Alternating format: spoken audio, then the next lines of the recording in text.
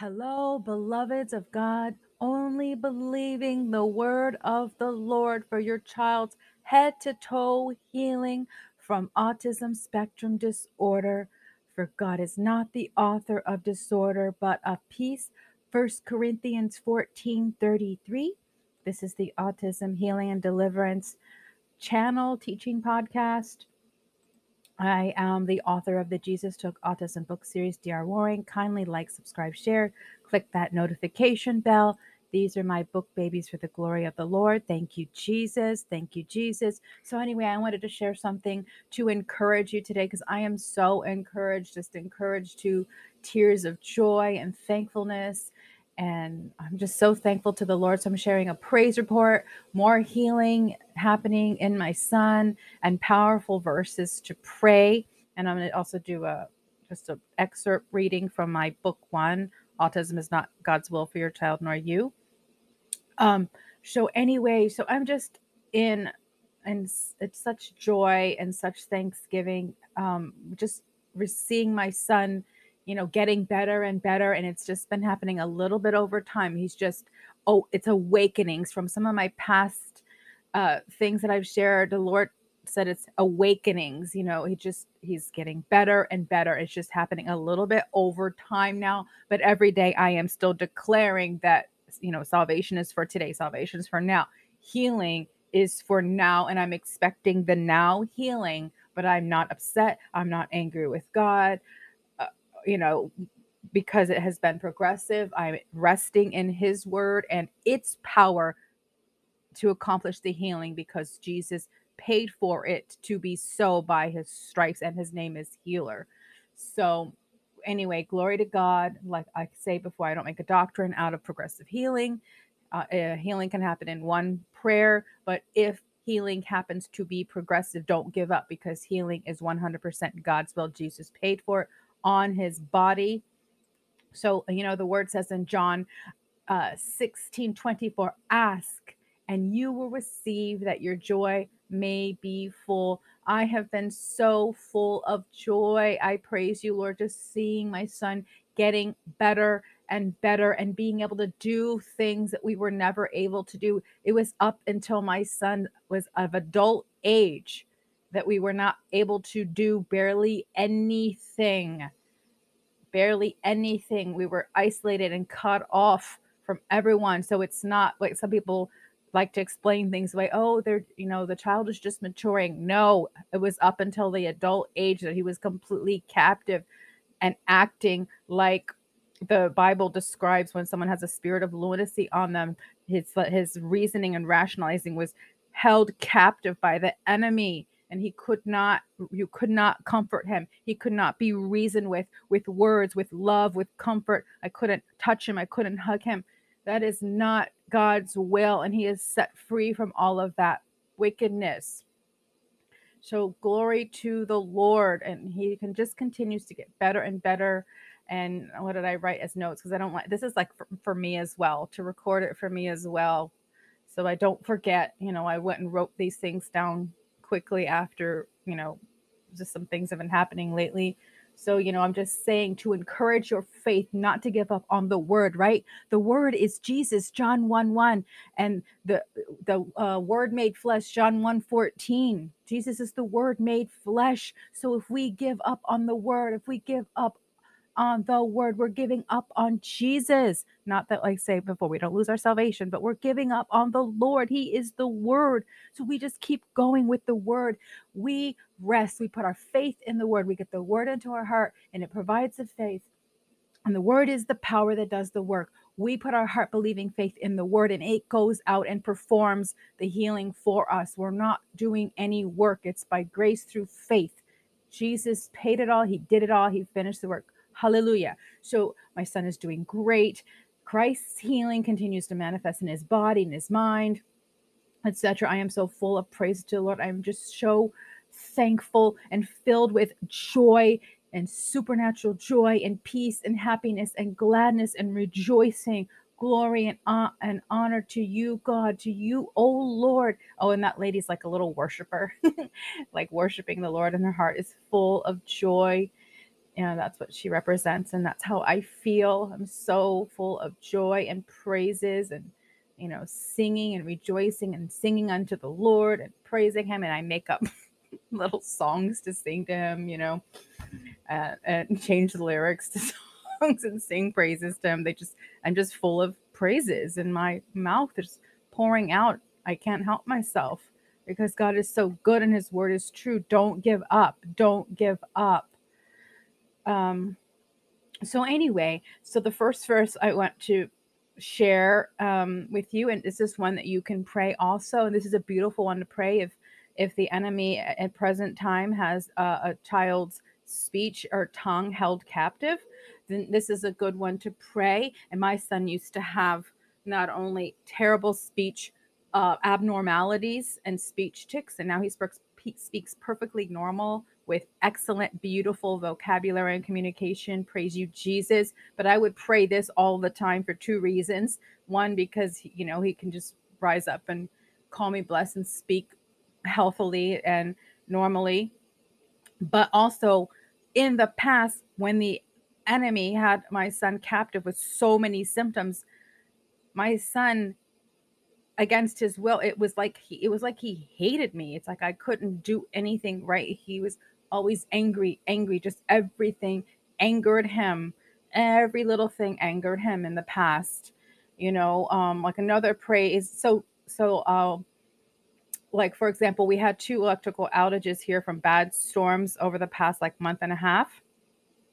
And in the past, maybe this was like when my son he's 21 now, but when he was like 16, we had the electricity go out with a really bad storm, and it was only out and because it was a hurricane was supposedly supposed to be coming through. I don't know if it made it to hurricane level, but anyway, it was really, really bad weather. The electricity was only out for 10 minutes. That's it.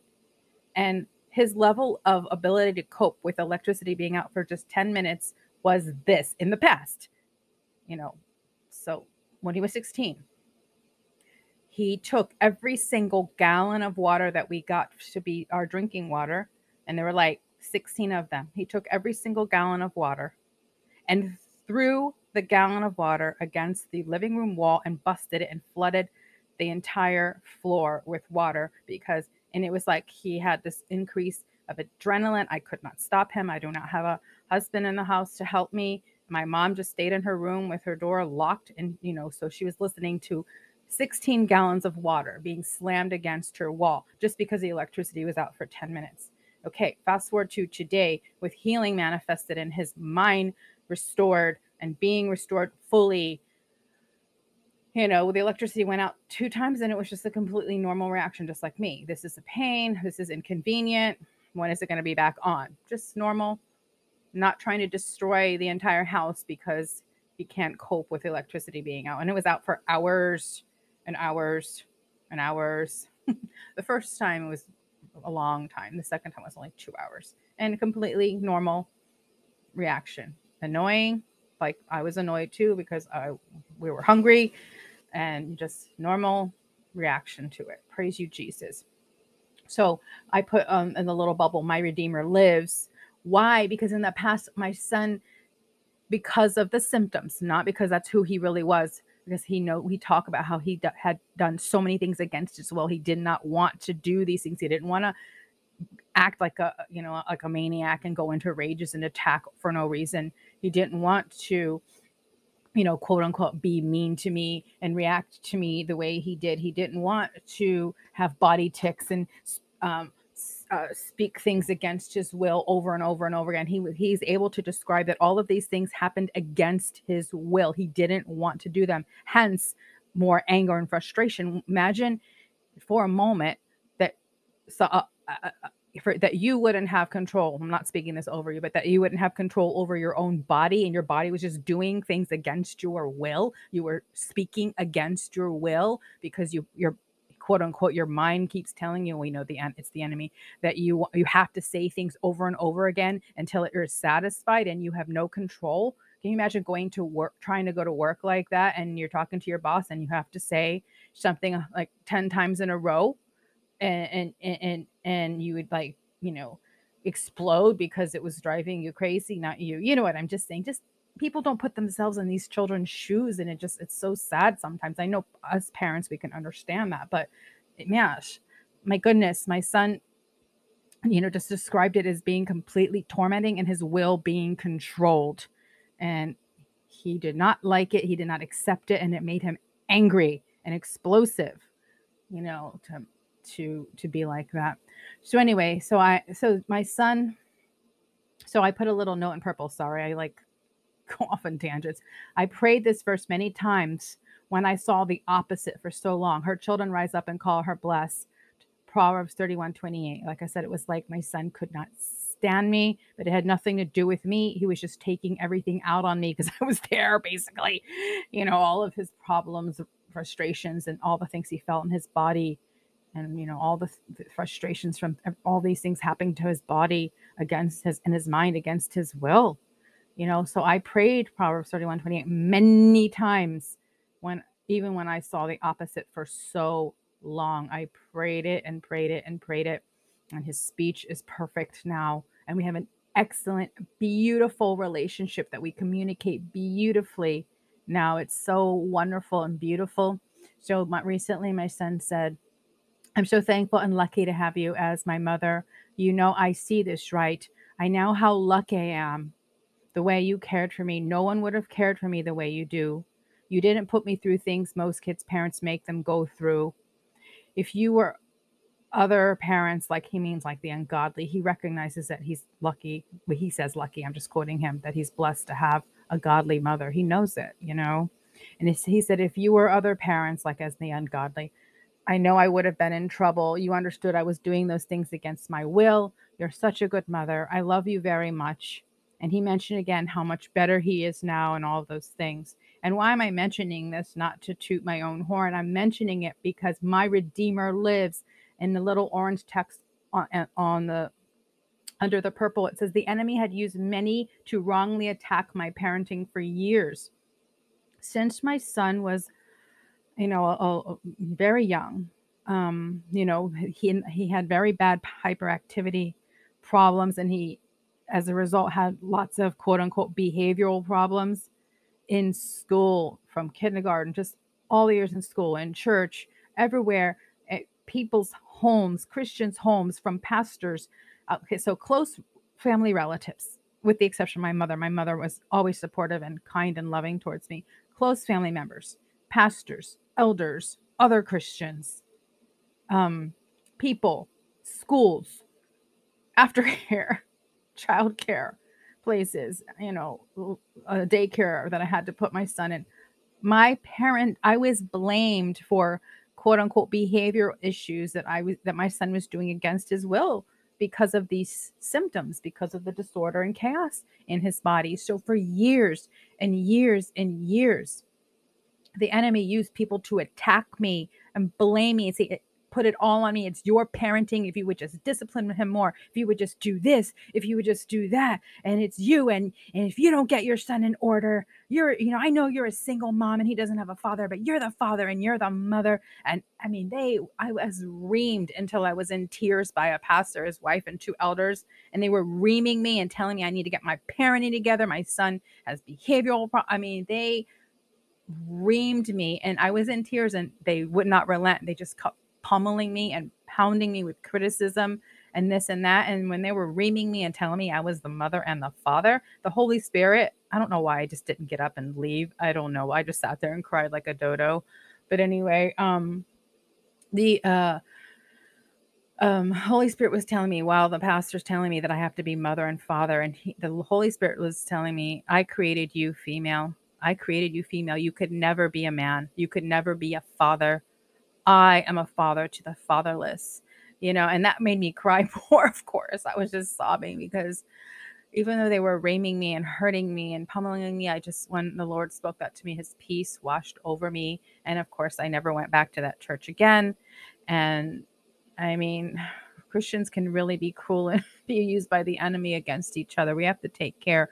They didn't understand. They didn't have a child with the problems that my son had, and he wasn't officially diagnosed back then because I didn't know what I know now and how I handled things. But anyway, that wasn't the point. The point was that my Redeemer lives, and my son is always kind and sweet and considerate and thankful and kind to me and concerned about me and expresses love, compassion, caring, and concern towards me. And in the past, from my other videos, you know that my son used to be violent. He used to attack me. He used to beat me up all the time. And I know he didn't want to do it. It was the disorder causing it, the symptoms. It was, spiritual demonic stuff going on, because I believe that the disorders of the mind, a lot of it is spirits of infirmity and demonic. And it is night and day, completely different. Our relationship, our interaction, his level, his ability to reason and rationalize. I can talk to him. We can talk to each other and reason through everything like a normal, healthy person. Okay. So my Redeemer lives. I mean, from, my son is saying, I have such, just praising me, rising up and calling me blessed. And out of nowhere, he just started saying this to me recently. He just started saying this to me recently. He just did it. He just said it to me. And it was so touched, because all I could think of was that my Redeemer lives. He is the Redeemer. He redeems, he restores, he turns around. Just stay with the Lord and his word. So, and also what happened as a result of him telling me, how he's much better again, that prompted me to say to him, you know, it was the perfect segue, not for me, for me to say to my son, you know how you got better, right? Who made you better? And then, of course, he said, yes, yes, I know. I know. Meaning the Lord through my prayers of faith in the word. And then the little purple text says, he, meaning my son, has seen God answer my prayers too many times to deny it. Glory to God. So back up to the brownish text. I've been praying for him to return to the Lord. I can see his heart changing. He's asking me to pray again because he sees God answers when I pray. The things that my prayers that my son has seen God answer when I pray in faith, just taking God for his word, right? So I'm putting believing faith in God's word, like a little child, just simple childlike faith, and God is performing it for us. So he's seen my prayers answer too many times to deny it. And now he's even saying, can you do your thing? Can you do your thing about this? Can you do your thing about this? And that he means pray. Like I said, he's not walking with the Lord yet, but in Jesus' name, I bind him to the narrow path with Jesus Christ. He is a mighty man of God in the name of Jesus, because your word says, Lord God, that my descendants are mighty on the earth. The fruit of my womb is blessed. So I thank you, Jesus. And I just keep speaking the word regarding him, and he's coming around. He's coming around, because in the past he would literally scream that he hated God, and he hated God, that that he was sick and tormented and bullied, and he blamed him for everything, and he would scream. And if I would even say anything about God, he would yell at me. He would cuss me out with vile strings of curse words. I mean, nothing like that at all. It's a good, wonderful, beautiful relationship with my son now, with excellent communication and understanding. My son can tell me anything, and even say things like, if I annoyed him about something, which I wouldn't intentionally do, he'll express that to me, and in loving compassion and understanding, we talk through everything. We have a relationship, and we work things out through communication. It's beautiful. Next, okay, here's a wonderful verse I talked about at the beginning slide. Another wonderful verse to pray if your family is in isolation and cut off from family, and things are hard because of autism spectrum disorder, or it limits the family, or the life, but your life is consumed by therapies and doctor's visits and all of these things instead of living life, because that's captivity. God wants you free. So here's another good verse to pray. Psalm 18:19. He also brought me, or you can say, he also brought us out into a broad place. He delivered us. He delivered my child and my family, because he delighted in us. In the name of Jesus. And you just pray that, and you prophesy, and you believe it, because that is his will. So this is another verse I also prayed many times when I saw the opposite for so long. I prayed this verse so many times. And we've been getting out of the house, and before that was impossible. We go out to eat, and we just get ready, and just like healthy people, and get out of the house and go do things. And my son said the other day, I'm reading the Black now, he feels much better when he gets out of the house. Oh my gosh, Jesus, this is a miracle. These are miraculous words. But in the past, we were always isolated. The symptoms of this disorder kept us bound, and he, quote unquote, preferred to stay home because it was too overwhelming just to get ready. As in the past, symptoms were even too bad for it to be possible to leave the house. And I put here, his name is faithful and true. Thank you, Jesus. Your name is faithful and true. Your word is true. You are faithful and true. So we have plans. My mom's going to be on vacation, and we're going to, go travel to Orlando, and this and that, which is not far from us. And, like an hour and a half. And, you know, uh, just go out to eat and just do different things as a family that we haven't been able to do for a long time. And with my mom, like a lot of times my mom gets excluded, but he's like, I want to go out to dinner with grandma. I miss, doing things with her too. We used to do a lot of things, and we've been going out and doing things like going an hour away to David Buster's, going to Orlando sometimes, going out to eat and things like that. And but we haven't really done it with my mom so much, like coordinating our schedules and stuff. And he wants to do that. He's really kind. He's such a kind young man, so kind. So what? Oh, happy day. Oh, that song came into my head when I was, oh, happy day, that one. Um, when Jesus washed. Okay, so what did I write here? Okay, I praise God that I'm seeing more and more of my son, his God intended self, which means free of the chains of an oppression of sickness. So I'm seeing more and more of my son's God intended self shine through. Our relationship is so good and beautiful now, with excellent communication, utterly and miraculously different than the disorder, chaos, and torment of the past. Yes, torment. And I put this little image down here with a boy help opening a door for an elderly woman. Now my son is 21. He's not little. He would have been taller than the elderly lady. But anyway, we went to a restaurant, like this week. Well, last Sunday. Yeah, it was still this week. And it was great because my son is so kind and so sweet and so considerate. And we were leaving and someone was leaving behind us, and he went ahead because there are like two sets of doors to go through. There's an outside set and an inside set with, like, I guess there's a small little waiting area there. I don't even know what's in that little foyer thing. But anyway, there are two sets of doors, and my son saw that there were people coming behind us, and he held the door for me, to begin with. He went to open the door for me because he's so sweet and kind.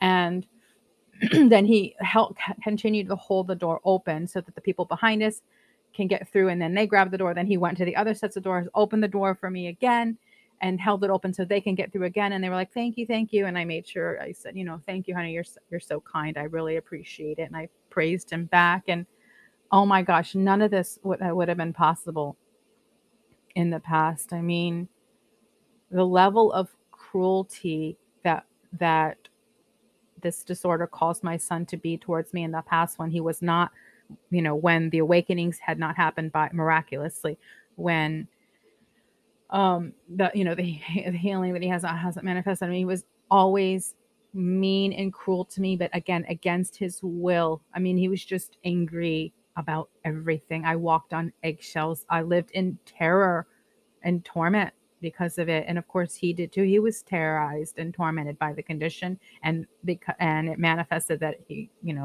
terrorized and tormented me, you know.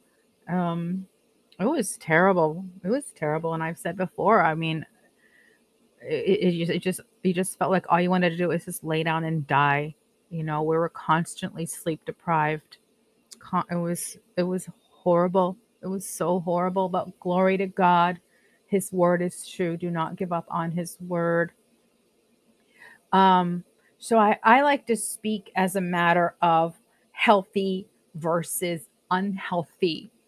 The enemy gets people to grasp onto these man-made earthly terms. So I'm talking about, what are we praying for? We're praying for a child to be healed and restored to good health, to restore to normal, God intended health, that everything in the body is functioning the way God intended, including the mind, the gut, everything. So we're talking about healthy versus unhealthy. Not all of these terms the enemy has inspired people to use to deceive them into embracing sickness and disorder, aka oppression of the devil.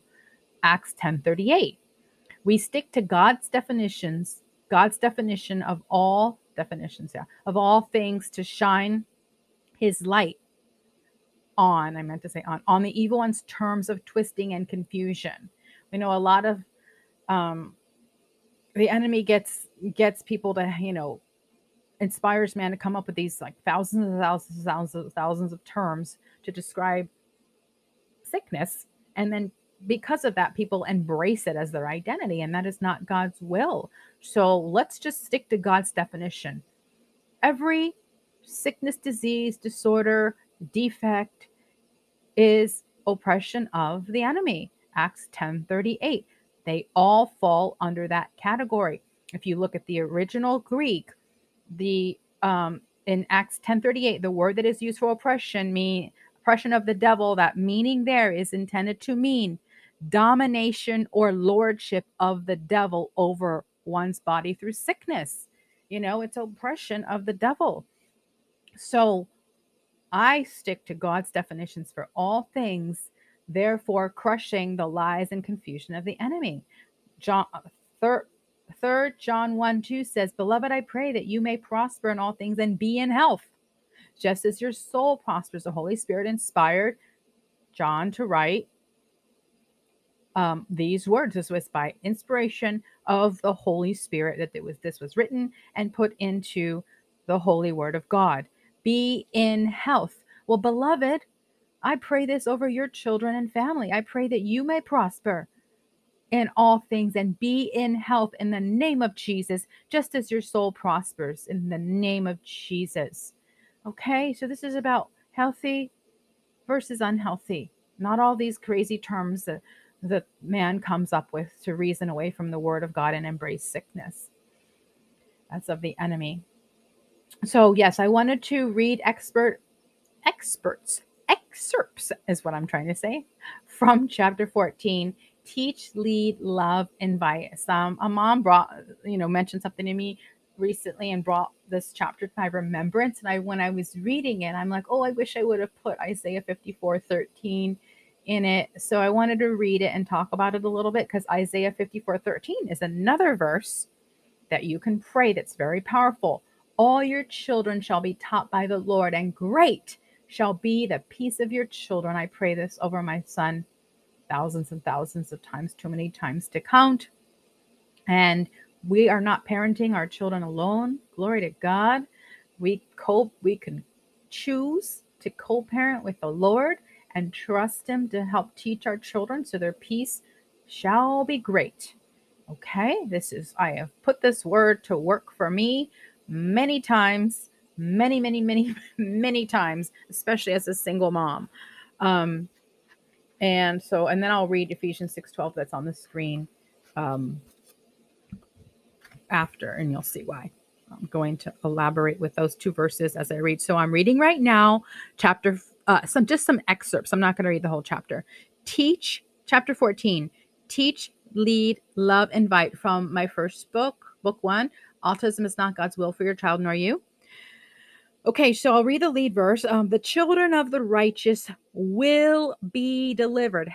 Proverbs 11:21, another one to write down and pray. The children of the righteous will be delivered in the name of Jesus. Your children will be delivered because you are the righteousness of God in Jesus Christ. Thank you, Jesus. So you can look up Proverbs 11:21 and pray that as well, since I forgot. So let's see where I wanted to start reading this.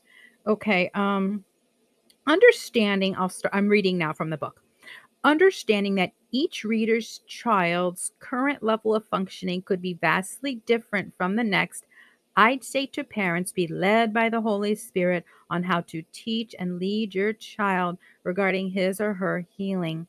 It's a delicate balance of nurturing and caring for our children's needs while staying true to the Word of God, but it can be done with his help. I skip down a little bit and continue reading. As parents, we teach, lead, love, and invite our children into knowing God and His ways. We don't force, as He never forces. He invites and draws us to Him by love. And because by faith we believe our children were healed, 1 Peter 2:24, this doesn't equate to denying whatever their current needs may be. Okay, I skipped on a little bit. Therefore, I continue reading out. What I'm doing, and this I wrote, I published this in the summer. Sorry, pausing here. I published this in the summer of, I think, 2021. So, anyway, so just a little time frame context. Okay, so I continue reading. What I'm doing until my son's healing fully manifests is meeting him and his needs where they are each day. For example, if he needs a tag cut off a t-shirt, I'm going to cut that annoying tag off. I'm not going to dismiss him nor tell him I won't cut the tag off because I believe he was healed by Jesus. That would be unkind, cruel even. I adjust to my son and his needs, and as his symptoms fall away, I don't try to make my son adjust to what he can't do or try to force him to line up with the word of God. Never. Jesus is the healer, not me.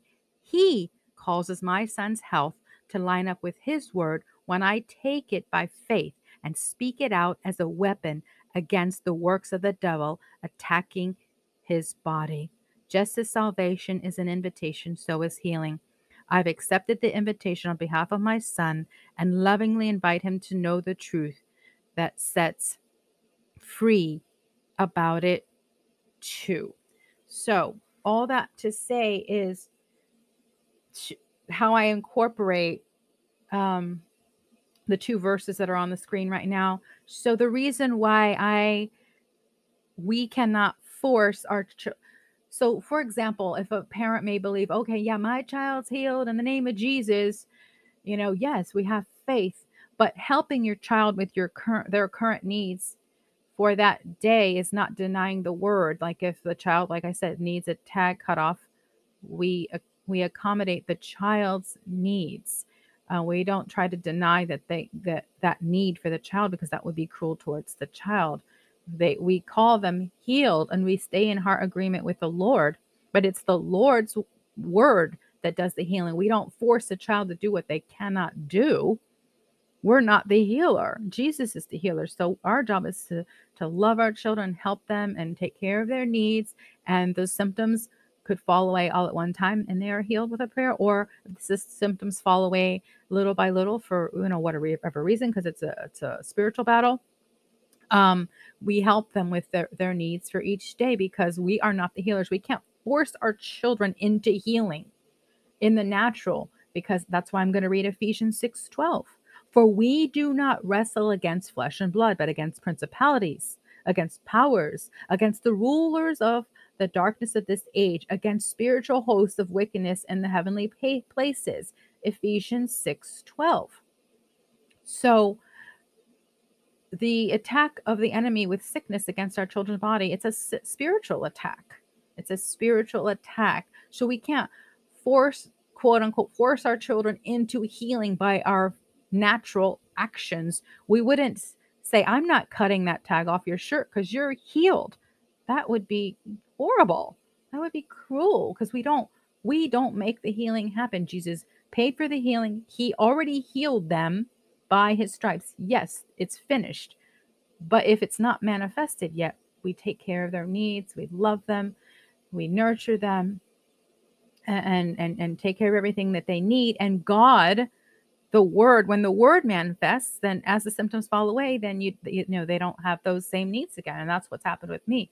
I've always taken care of all of my son's needs, and the symptoms fall away and those needs become less and less, because we can't force our children to be healed. It's the word that's doing the healing, and it's done and it's actively happening because it's an act of work of power fighting against the enemy, but it's done. Does that make sense?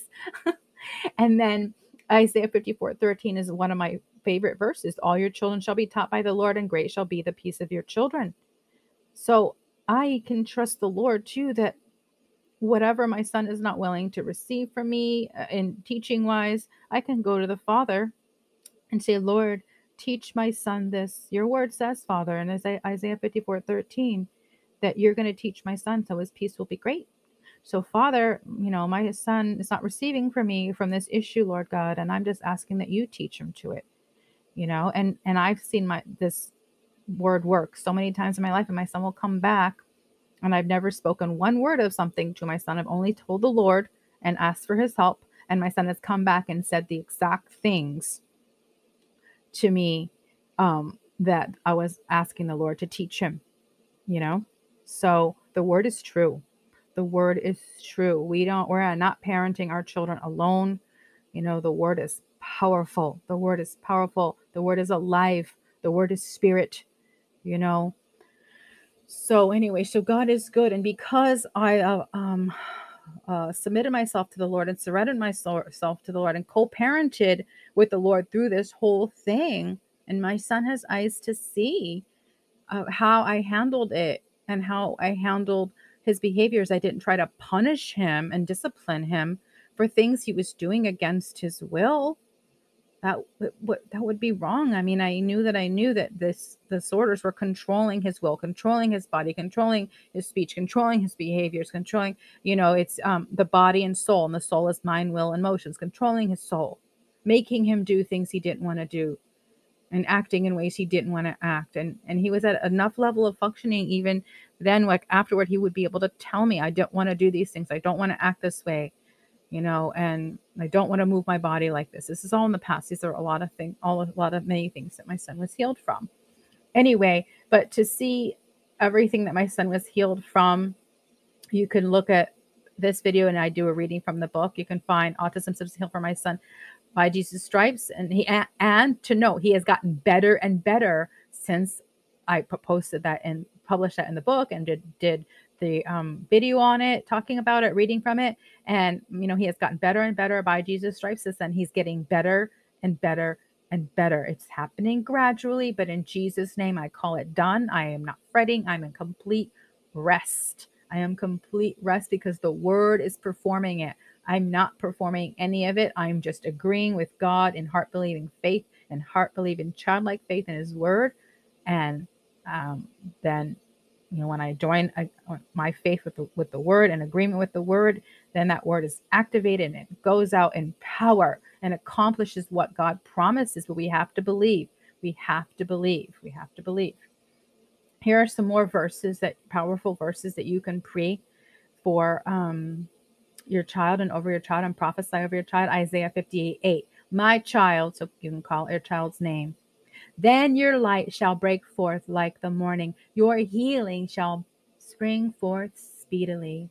So you can prophesy that over your child, and living water. I put there at the top, we're called to be living water to the world, right? To bring the word and spirit to this world. Isaiah 61:4. You can prophesy this over your family, over your children, over yourself. And they shall rebuild the old ruins. They shall raise up the former desolations, and they shall repair the ruined cities, the desolations of many generations. So we know that sickness, disease, and disorders can cause ruins in families' lives, and it affects the marriage, it affects the siblings. It's very, very hard. It brings ruins. It brings financial ruin to families. So you can prophesy Isaiah 61:4, right? Okay, and another one that you can pray. So Isaiah 58:12, you can pray and prophesy this. Instead of saying, some of you will rebuild the deserted ruins of your cities, then you will be known as a rebuilder of walls and a restorer of homes. We are called to bring the kingdom of God. When Jesus commissioned the disciples, he said, go preach Christ, heal the sick, raise the dead, cast out demons, and tell them that the kingdom of God or the kingdom of heaven has come near unto you. We have the Holy Spirit in us, which means we have the kingdom of God in us. And when we fill ourselves with his word, we can bring that word. So we have the resurrection power and life of Jesus Christ in us. We have the kingdom of God in us, you know? So believe that, activate that in your life by heart believing faith that you just take God for his word and you prophesy over yourself and over your children, over your family. Isaiah 58:12. I will rebuild the deserted ruins of my cities. Then I will be known as a rebuilder of walls and a restorer of homes. Because we have Christ in us and we're called to be Christ to the world.